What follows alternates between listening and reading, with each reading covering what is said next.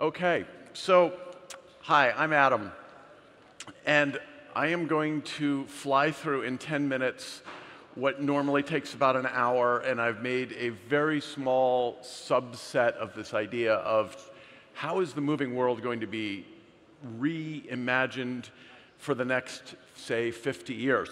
I am originally an engineer turned entrepreneur who became an inadvertent investor 25 years ago, and that's led me on this journey. So one of the things that's sort of an inexorable fact is that every time we have a transformation in a modality of transportation, economies explode. So if you look back, I don't know, 1560, when Shakespeare was born, he never moved 3 miles beyond his house. Everybody here took some advanced form of transportation to get here, and it has directly impacted the creation of much larger global economies. However, there's a really weird byproduct that you probably haven't thought much about, which is that mobility has not changed in 60 years. Airplanes fly the same speed. They use the same fuels. They use approximately the same engines. Cars are not really fundamentally different. There's some safety systems and things like that, but nothing has happened. There was a real Cambrian explosion from the turn of the century in 1900 up to about 1960, and then it kind of stopped. And the most important thing to take away from this is not only is the technology the same, but the human workload is the same. The ability to add safety, to add automation has not fundamentally changed. And here's a really good case in point. If in the center is the Boeing 737, and many of you have flown on 737s routinely, it's the second most produced airplane in the world's history. On the left is the Wright Flyer in 1903. The introduction of the 737 is closer to the Wright Flyer than it is to present day. So when I say nothing has changed, nothing has changed.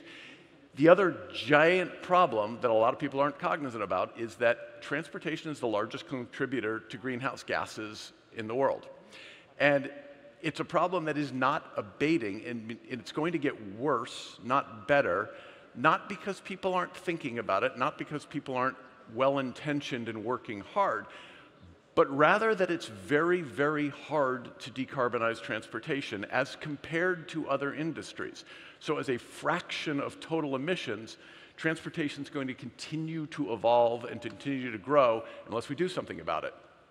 So I have had a long and weird career, which I won't go into here, but 3 years ago, some friends and I decided to go solve this problem. And what we've done is we've built the largest firm in the world, focused solely on mobility. We have a definition of what that means. It means that we want to move people and goods cleaner, faster, safer, with lower impact on land, sea, air, and space.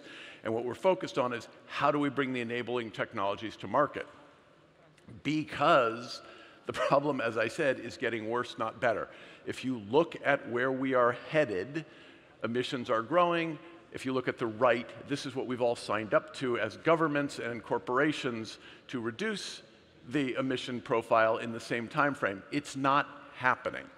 So I get asked all the time, what's the answer? What is the technology going to, is it AI? It's like, of course, no, it's not AI.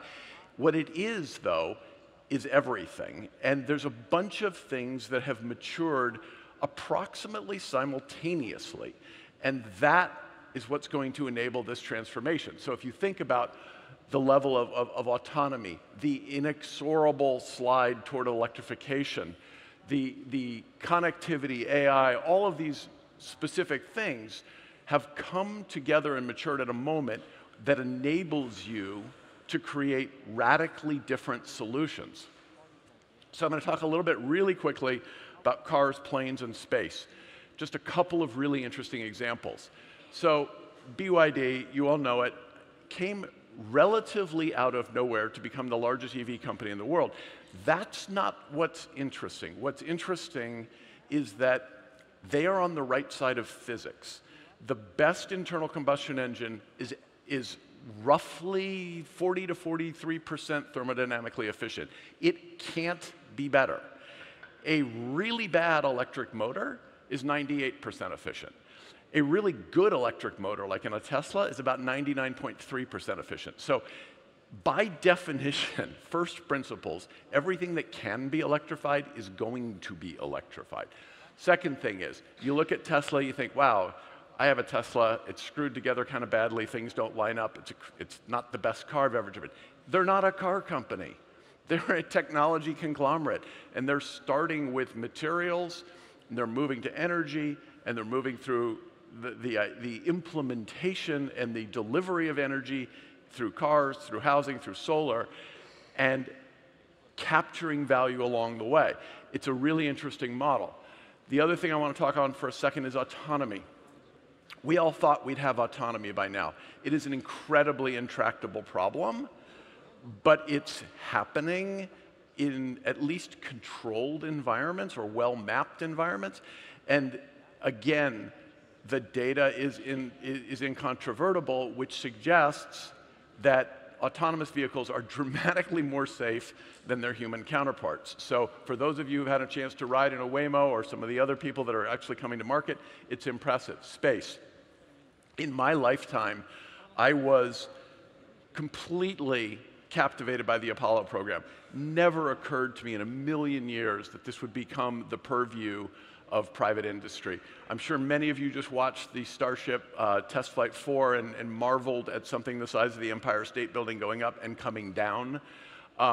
There's a lot going on here that's really remarkable, not the least of which is private space in China. There are at least 6 competitors to SpaceX that are delivering today, that are flying today, that are reusable today, and this is becoming a global phenomenon.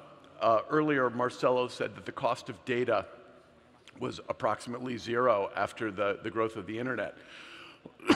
The cost of a kilo to orbit has gone from $1 million to $100,000 to $10,000. If Starship's successful, tens of dollars.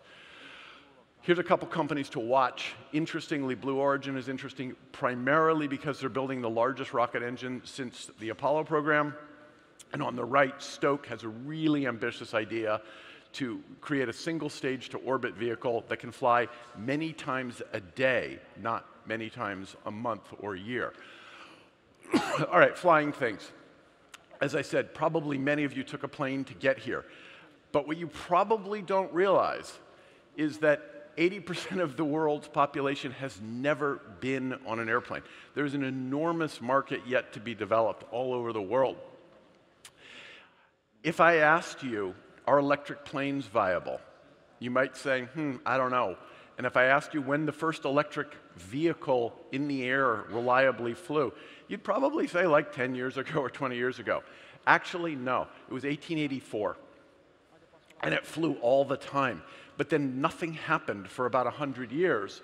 And what's happened right now is there's been this fantastic, incredible multiplication of force and talent and engineering to bring electric vertical takeoff and landing craft to market. The folks represented here, Eve, coming out of Embraer in Brazil, Archer, Beta, and Joby, are of the 400 vehicles that people are building, the market leaders by far. I would encourage you to research them.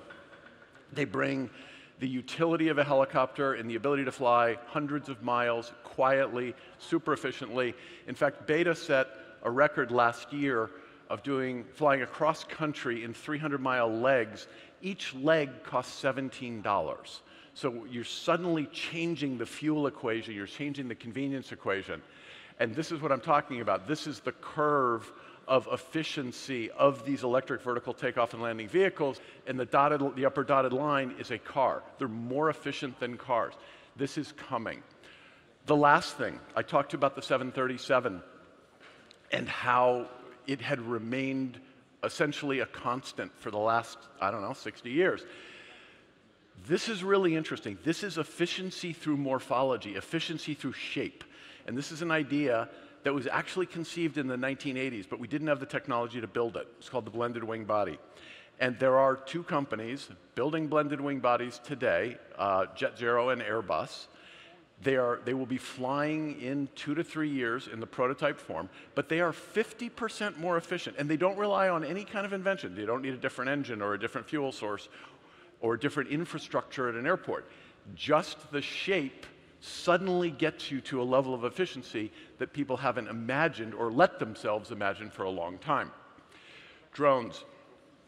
You probably don't think much about this either.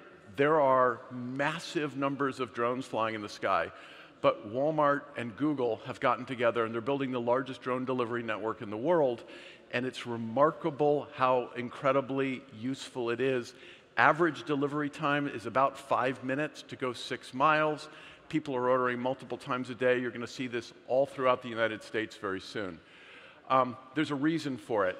If you order something online today, it costs a lot of money in human capacity, in energy, in wear and tear on roads to have somebody bring you something in a car. Drones are a third of the cost, and that will go to cents fairly quickly. So it's a really interesting space. So that brings me to the very end, and I have just a few seconds left to do it. What I'd like to say is this is a $10 trillion market. There is nobody thinking about this. Everything is changing, from the smallest scooter to space travel and everything in between. We've seen 6,000 companies in 3 years, and there's some truly transformative things coming to your future to make your mobility easier, to create joy and convenience in your life, but most importantly, to expand the global economy. Thank you so much.